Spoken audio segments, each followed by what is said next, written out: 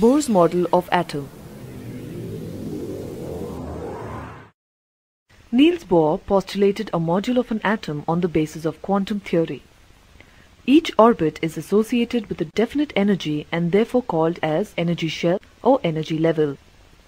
These energy levels are numbered starting from the nucleus as 1, 2, 3, 4, so on, or K, L, M, N. These integers 1, 2, 3, 4 are called the quantum number of the orbits.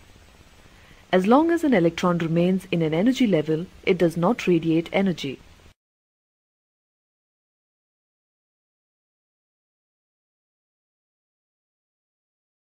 An electron gets promoted to a higher level by absorbing a quantum of energy.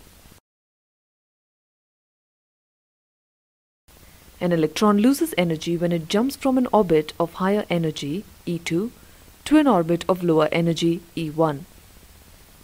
In such a case, energy equal to E2 minus E1 is given out in the form of radiation.